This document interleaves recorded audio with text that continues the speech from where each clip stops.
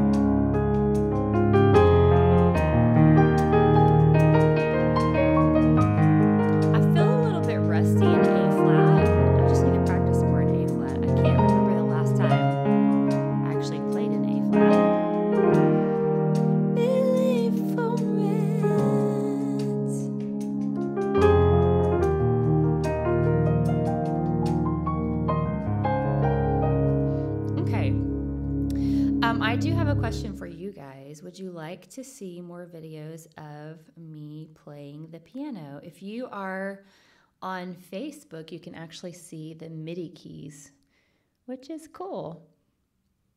Okay, let's see. I answered what kind of keyboard is this? Ryan said, this is a newer song, Too Good to Not Believe in C. 72 BPM. Thank you, sir. Let me see what I can do. Uh, 72 BPM. Do I have a loop? Let's see. Let's see if I have a loop that's 72 BPM. I'm sure I do. 72.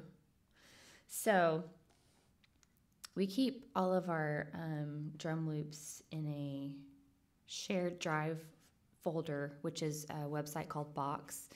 You could also use Dropbox. I just find it's convenient for everybody to access those. So that's what I'm using right now. Let me look up the lyrics for that song. I have my iPads mixed. I have this small iPad for my lyrics and I can't read them. Okay, Too Good to Not Believe. Have you guys done this song in church yet?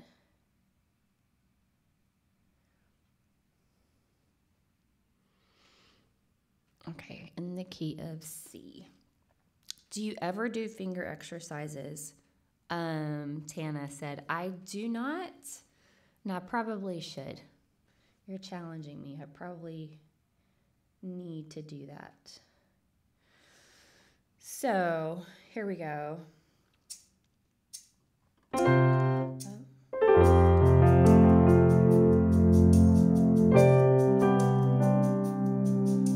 So this song is really, lyrically, it's really has some good lyrics to it. So what I'm going to do is when I start playing this is I'm going to kind of keep it low and light so that the lyrics can kind of shine through at the beginning. So I've lived stories that have proved your faithfulness. I've seen miracles my mind can't comprehend. And there is beauty in what I can't understand. Jesus, it's you. Jesus, it's you. I believe a wonder-working God. A wonder-working God.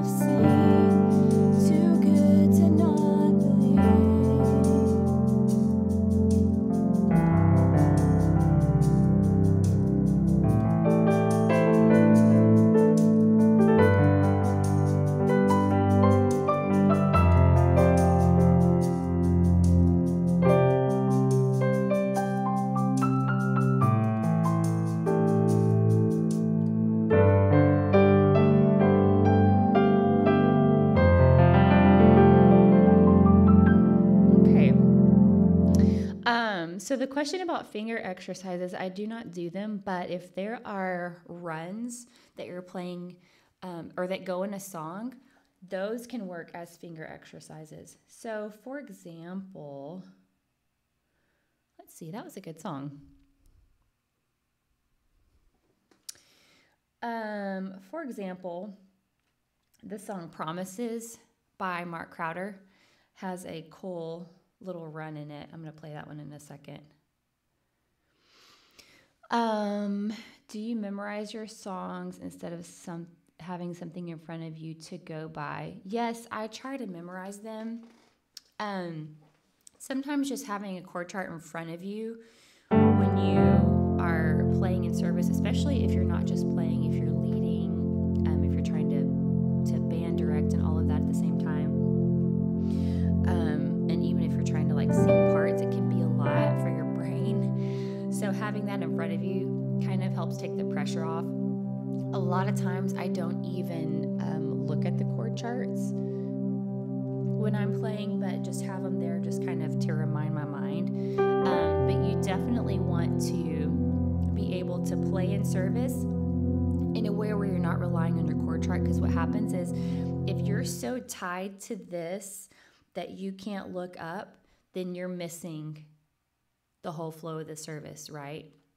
Because what I want to do when I'm playing, I want to be able to play and look at you like I would look at the service leader or the worship leader, right? So if they say, oh, can we sing Bless That Wonderful Name? Yes, absolutely we can. The key of F, let's go. Got the loop. The loop's going to drag, so. Bless that wonderful name of Jesus. Bless that wonderful name of Jesus. Bless that wonderful name, Jesus. No other name I know. Power in the name, Jesus. Power in the name of Jesus. Power in the name, Jesus.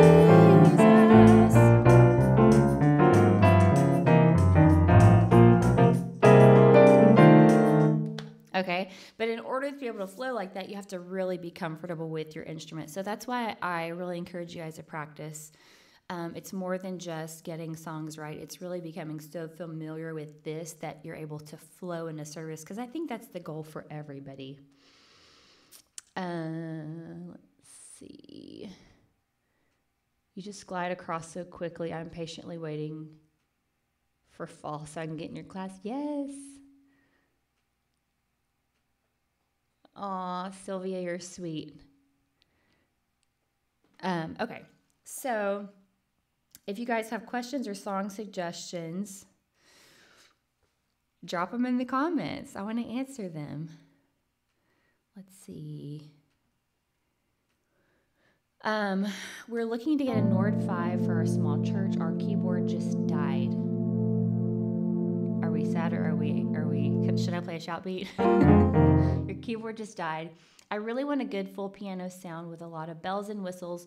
You think that would be a good one for us? I really like the Nord because I feel like what you see is what you get. It seems like a lot of buttons on the top, but like literally it says master level, which is your volume. It says like keyboard split. What does that mean? I mean, it splits the keyboard. So to me, like, remember back when Korgs were really popular, the Korg keyboard, and like you have to like go in to find the settings, and you have to hit like the program button to go in, and to me all that's confusing. I like Nord because everything that you need is actually a button where you can see it instead of like hidden in some sort of bank.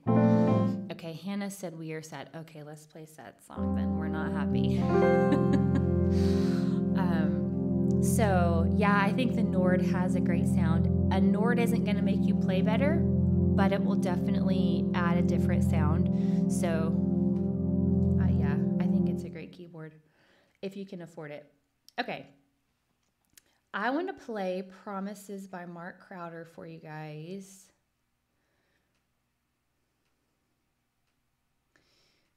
have to pull it up real quick. When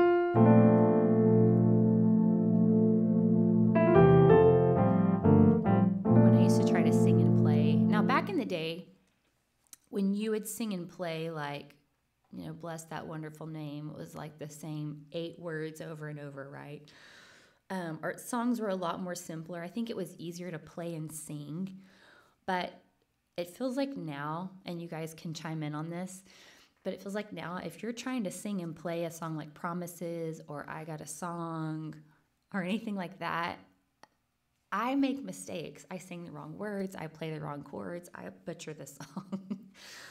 Something's going to suffer if I'm trying to sing and play that. Jody says, I have a 13-year-old and a 9-year-old that really want to play piano. Where do I start?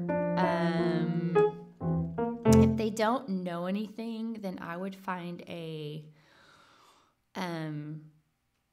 your 13-year-old could probably start learning church music. Your 9-year-old depends. But you could either find a local teacher just to teach them the basics, or if you want, Jody, I can send you our free Jumpstart lessons, and you can start them there and just see how they do. Okay, Promises. This is in the key of C. So, promises, we're standing on his promises. In him we have the confidence. He won't